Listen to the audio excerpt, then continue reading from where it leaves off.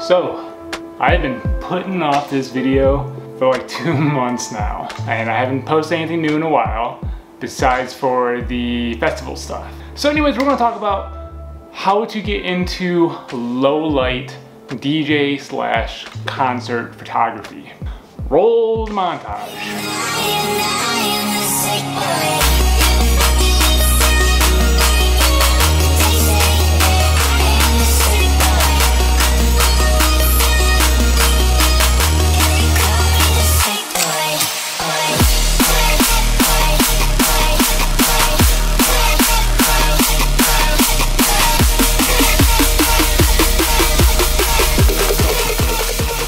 This is something I do for a living, and it's actually how I got into photography. Well, not quite. I started with doing cars, and then my friend was like, hey, I need a photographer for an event. Could you do some DJ photography for me? And I had no idea what I was doing. I came in with a Canon 70D. The first tip I want to give you is that your camera does not matter. Unless you're using like a Rebel. If you're using a Rebel, just don't use a Rebel, please. 70D is what I had to start with, and you can see with the photos, it looks good. But what you'll find outside this video is that your equipment isn't so much the limiter.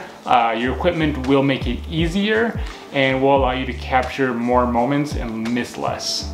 But something I do want to preface before we continue is you need to know what your ISO is, your aperture, and your f-stop. As long as you know how to control those things, this video should be able to help you become a better photographer in low light situations, especially with fast movement. So tip number 1, going back to my Canon 70D, know your camera's limits. So what do I mean by know your camera's limits? I know that my EOS R6, I can have my ISO go up to about 12,800 before it starts to get so grainy that I don't like to use photos. So I know my limit on my ISO is 12,800. So what can I do with that information? I can set my ISO to auto. Oh my God, you use auto ISO? The whole world's gonna explode, people are gonna lose. No, don't worry about it. I'm literally photographing the Chainsmokers and G-Eazy in like a month. I know what I'm doing, don't worry. So with auto ISO, it's going to automatically adjust to the light. You're like, well, it's gonna be grainy. No, because I know my limits. I know that if I make it so it does not go above 12,800, all those photos will be usable.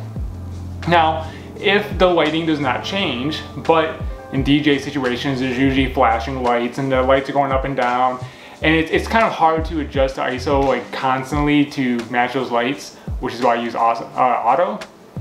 But if the lights are not changing and they stay consistent lighting, then you don't need to set it to auto. You can just pick a good setting and leave it at that. So how does this work for like a lower quality camera like the Canon 70D? I knew that my ISO limit was like 2,000-ish, 2,500, somewhere in that range. So I would never let my ISO go above that. Now, does that mean I missed more shots? Yes. You know, I had to wait for the perfect lighting conditions to grab my photos. I couldn't get photos in quite as dark scenarios, but it's still possible. And you can see these photos, they look great with the Canon 70D.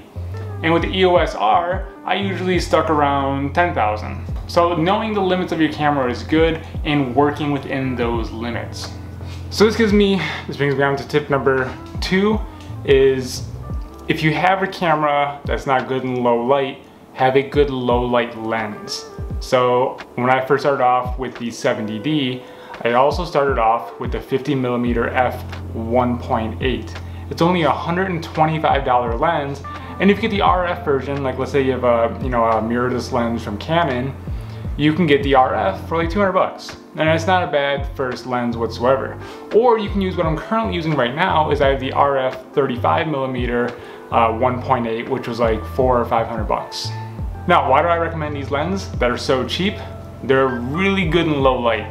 F1.8 is awesome for doing low light photography. You don't get this nice blur behind you like I do right now because my kitchen is messy and that's a whole nother story. So I'm blurring out with, the low f-stop, low aperture.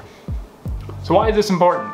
Because if there is bad quality lighting or you know, the lights are flashing and stuff like that, having a lower aperture will mean that you can capture more light. Your lens will be more wide open and it's going to let more light in, which is going to give you a better photo.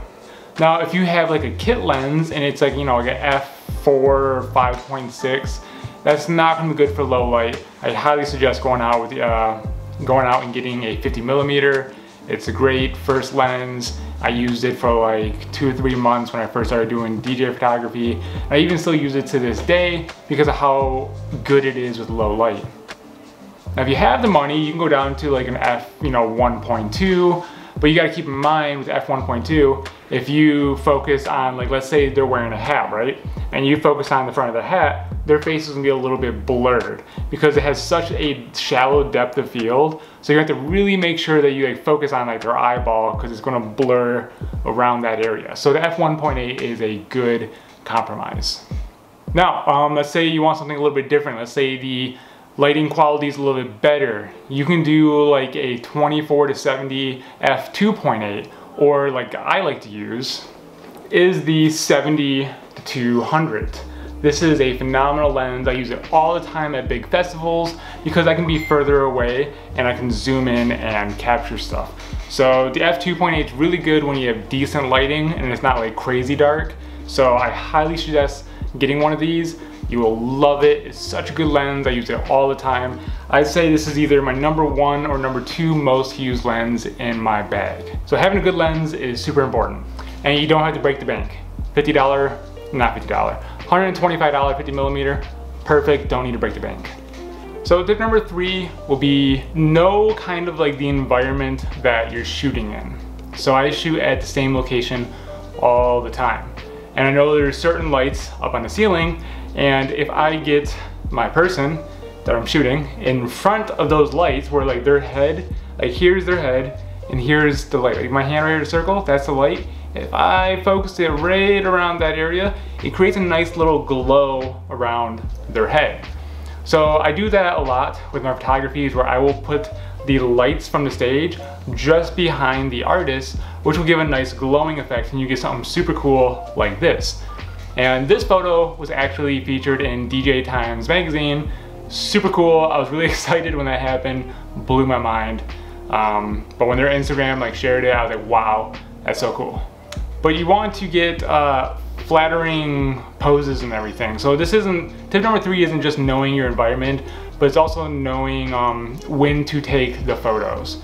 A lot of times people just walk up and the DJ is just doing their thing and they'll snap photos and yeah, it can look good, you know, like I have some photos where people are looking down and they look nice, like, to say the least, but they're nothing special. You want to get dynamic shots where, you know, they're either like they're throwing their hands up in the air or they're doing they're jumping or, you know, just doing something crazy. You really want to know those moments, and I think it's important at that part. So this is kind of like a 3-in-1 part 3 tip. Know the environment, so that way you know where the lights are and where to get the best angles and shots. Know the artist and what type of artist they are, and then part 3 of this is all kind of comes together is know the music a little bit. So with EDM, there's usually a drop. Alright, let's get fucking happy in this shit, let's go!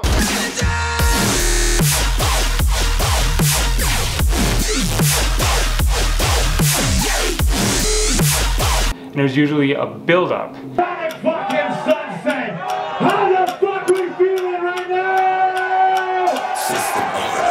And when it gets to build up and then the drop hits, usually when that drop happens is when they will do something. So they'll hit the drop and then they'll throw their hands up. They'll dance, they'll jump. They'll do something, and that's like a really important spot to grab photos. Some of my best photos are from when the drop hits. So make sure like your camera is ready when that drop is about to happen. Tip number 4 is, so this kind of plays into the last one. With knowing, I was like, do do do do do. My brain was kind of like not knowing what it was doing for a second. So if you have really active artists or really stable artists. So whether they move a lot or don't move a lot. If I have an artist who jumps around all the time, yes, I'm talking about you, Jake, Icky, Ronan, Goomba, all of you, they jump around a lot. So I want to have my ISO, I want my shutter speed to be at something around like 350 because I want to capture that motion. And sometimes if the lighting is good enough, I'll go like above 400 to make it really crispy. But then if I have artists who don't move very much and they just kind of like stand there and they're just doing their thing and they just want some photos, but they're not really big action people, I will do something like a 150 to 200 range. And you kind of gotta take that with a grain of salt because I'm using a EOS R6. So with my R6, I have in-body stabilization.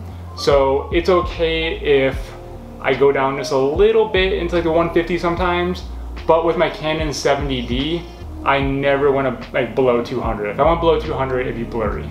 So I can do a 150 with this camera and it's completely fine. So kind of know your camera. It comes back to, you know, tip number one, knowing your camera, know what you can go down to if you can do a 150 shutter speed for a slower, less moving artist, or if the lighting is good enough and you have a good enough lens and good enough lighting situation and all that, if you can go up to like a 350 shutter speed.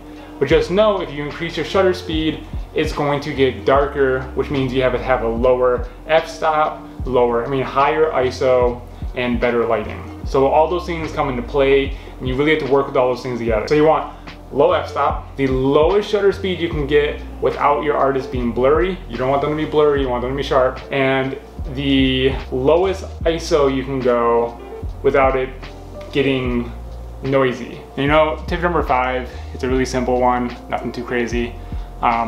Just have fun. That sounds ridiculous. How does having fun make you a better photographer? If you go to a show and you're just like, oh yeah, got my camera, I'm in the corner, and you're just kind of like shy and you know, you're not confident, it's gonna really show in your photos. And you'll see, you know, like in my photos from when I first started to where I'm at now and how much more dynamic they are now. I'm not afraid to get up on stage with the artist. I'm not afraid to get in the crowd up to the front and get right in front of the artist. You know, my confidence is much higher now, and this really goes with anything you do in life. You know, you want to have confidence in what you do because it will always make you better. I have a friend who dances a lot, and he always tells his students, you need to be confident, because if you're not confident, your moves aren't gonna look good. You know, your dance flows are gonna be kind of like you're hesitating. You don't wanna hesitate. Just go full in, have fun with it, have a good time. Some of the best friends I've ever had, I met through DJ photography. And the reason that people always come back and hire me over the other people in the area, because there is some other people in the area who do photography for DJs and concerts, and don't get me wrong, they're very good. But the reason I get hired is I have a persona about me. When I show up, I get on stage with the artist, I have a good time, I interact with the crowd, I talk with people, like, hey, have a drink with us, I'll have a drink. You know, if you don't drink, don't drink. I'm just saying, I have drinks, you know, and stuff.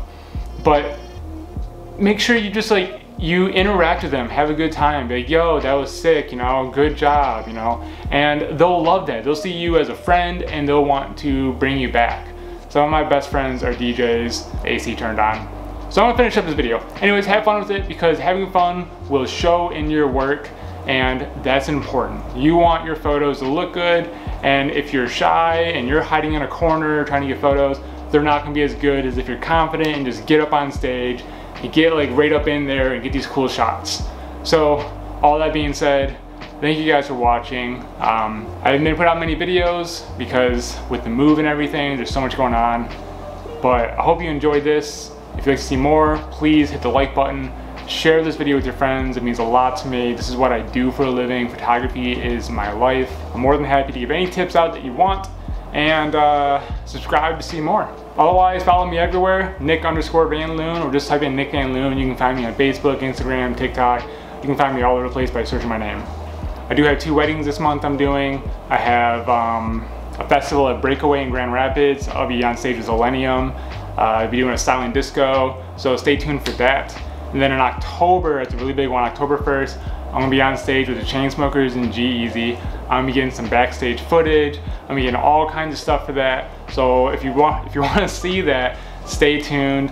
Follow my TikTok and my Instagram if you want to see the behind the scenes footage.